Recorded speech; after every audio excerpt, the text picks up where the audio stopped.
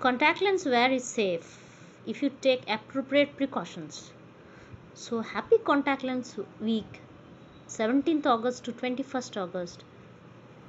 Dear students, today we will discuss about the pre-fitting assessment of soft contact lenses. That means before fitting a contact lens, what are the things you must do?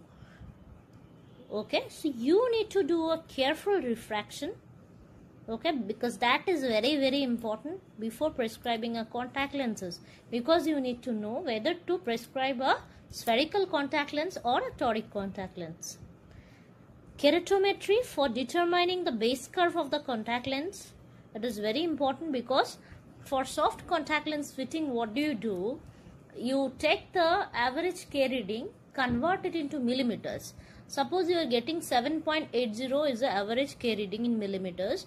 Then you can add 0.8 to 1 millimeter to that. So the proper base curve of the contact lens should be around something around 8.6 to 8.8 millimeter. Okay. Then you need to do a slit lamp examination. So for slit lamp examination, what do? You need to check the ocular adnexa. Okay, the lid.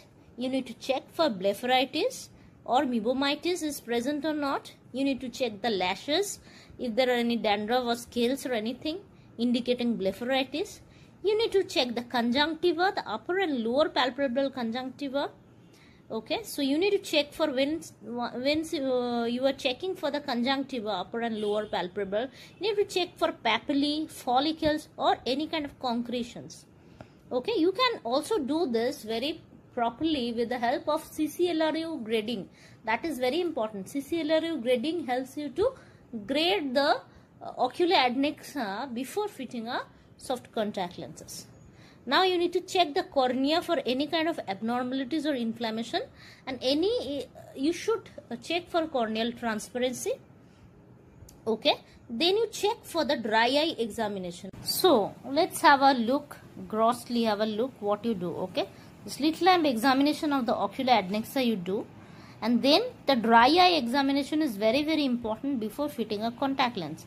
So you check the tear film height in a slit lamp. Normal around 1 to 2 millimeter height is fine. It is actually ideal. T-bar test you do NIT beauty, that is non-invasive T-bar.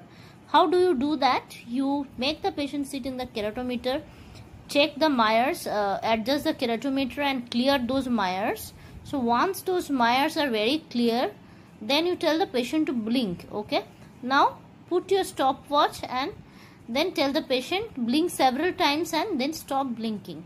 Once the patient stops blinking, put your stopwatch on.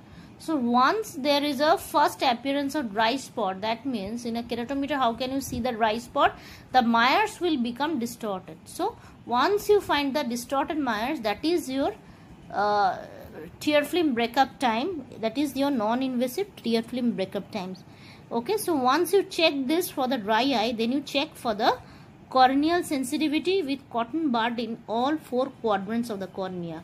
So if the cornea is very sensitive, it will be difficult to fit a contact lens, and if the cornea is very less sensitive, you should not fit a contact lens.